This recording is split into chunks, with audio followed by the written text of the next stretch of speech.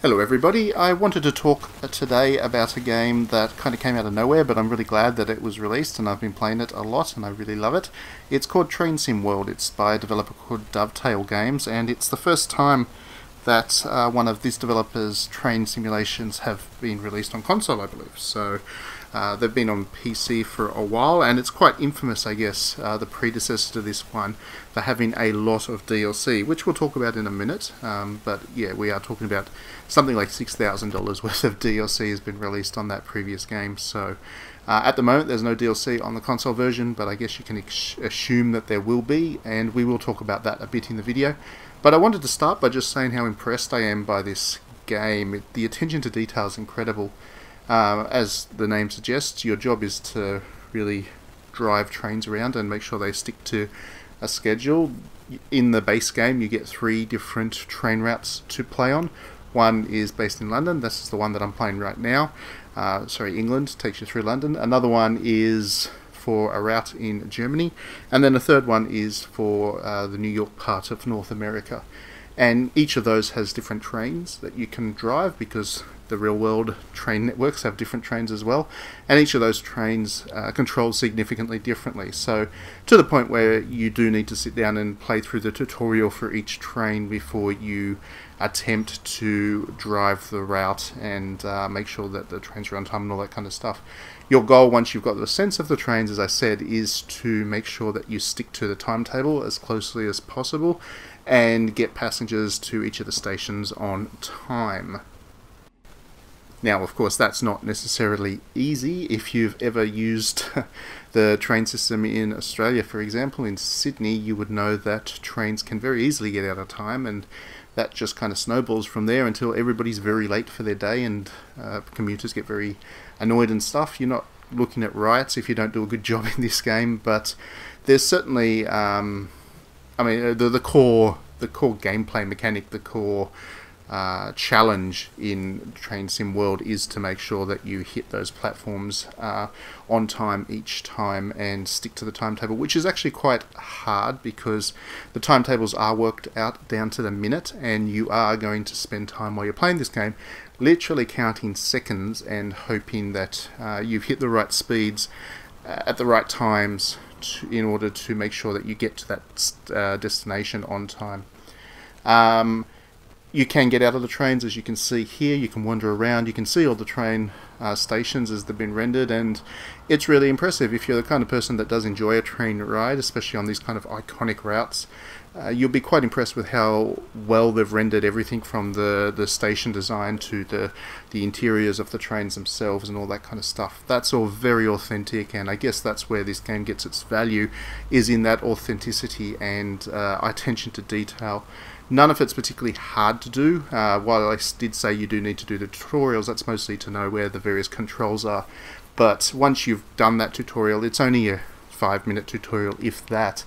Once you've done that, you understand basically everything you need to know to play the game, which is good. It gets you in there and gets you playing straight away, and you can, like I said, you can jump off the train at any point, you can change trains, you can wander around platforms, you can even just go and sit in the passenger area and kind of watch the route fly by, so you can do a bit of virtual tourism, I guess.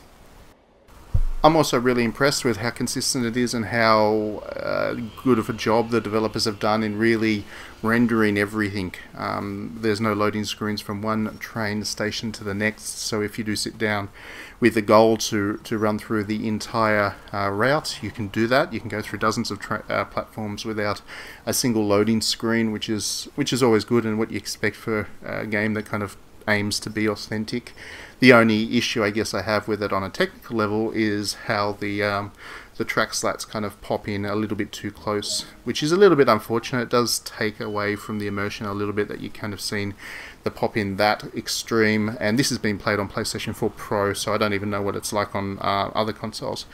But I guess that's a compromise you need to make in order to be able to travel across the entire route in a single game, single attempt as such. If you do crash, if you do not stick to the speed limits and all that kind of stuff, the scenario will be failed and you'll have to start again. but again, it's not designed to be a stressful game. It's designed to be a game that's for people who really enjoy their trains and train travel and the challenge, I guess, of being a train driver.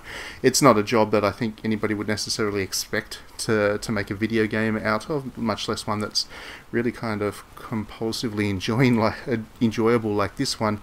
But then again, people kind of said the same thing about farming, and look at how many great farming simulators are out there and how much people enjoy those. So there is certainly an appeal, I guess, to these kind of games that simulate jobs that perhaps, we don't do in our we don't do ourselves. Not all of us get to be kind of hands-on with these kinds of jobs. Those of us who work in front of computers and all of that. This is actually something of a, I guess, an escape or a bit of an adventure.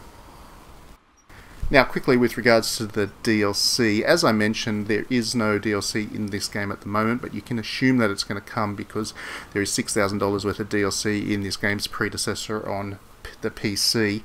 I know that obviously a lot of people are going to be quite critical of that. The DLC is additional track lines and additional trains to drive on.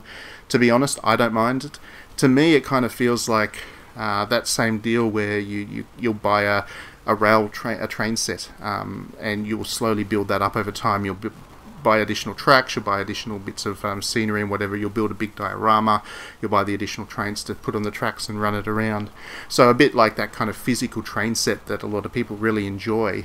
This game is that kind of, I guess, a virtual version of that, with the addition that you're actually able to sit in the train and drive it. But yeah, so I don't mind that the DLC is there, or is probably going to be there if they add track lines from Japan, for example, or through parts of Europe, some more parts of Europe, or some more kind of exotic places. I guess it'd be great to have a simulation of some of the trains that run through Central Europe, for example, or China or whatever. Those things are all completely optional, of course. There's enough in the base game to justify its price, I think, and those additional tracks, looking at what it costs on PC, are not unreasonable. They seem to be about $15 or $20 or thereabouts for an entire route, and then each train's $8 or $9 or something. So you obviously would only pick the ones that you're personally interested in. You're not going to go and buy $6,000 worth of train tracks, but that doesn't mean that you're missing out if you don't buy everything. So yeah, this is one of those examples, I think, where the DLC kind of makes sense in terms of the context of what the game developer is trying to do with the game. And once again, if you just buy the base package and you just want a train sim for a couple of routes, you get enough variety that you can really enjoy what is in this one, I guess.